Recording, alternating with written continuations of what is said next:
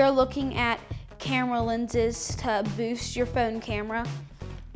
Take it out of the box. We'll start with the big one. Get it, it's just kind of like an easy screw, and then there's a little thing on it, so it'll come off like that. You get your phone, kind of get it over the camera. And this is, and then we'll try the next lens. Just same thing, unscrew. You just unscrew it, put it back in its thing. And now we'll try this one, same thing.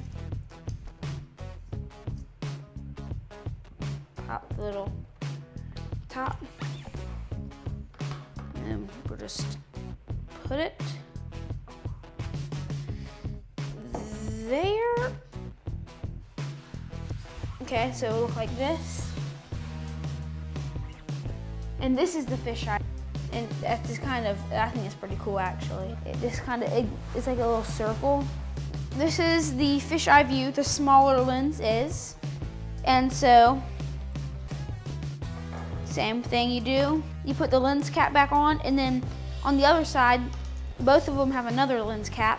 You just snap that back on, and then you do the same to the other one. So there's a lens cap for both sides. And then so when you're done, it should look like this. There is the super wide, which I showed you, and then there's the fisheye. But if you unscrew the fisheye, there's a macro, and you just kind of unscrew it. You do the exact same thing. Put her on. I just screwed it on like any other ones we did. And then we'll just clasp it over the eye. And for this one, you have to get real close for it to actually focus. And once you get real close, you can almost like see down to the bone. It's really zoomed in. Like you can see in the Smarties pack, you can kind of see everything. And that's the macro.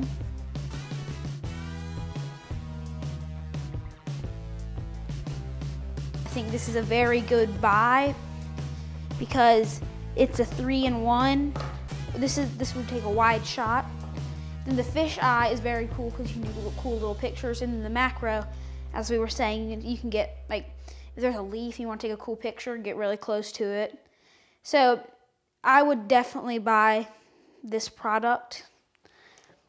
I really like it. And once you get it, you may be looking for the macro lens, but it's inside the fisheye. But at the end of all this, I would definitely buy it.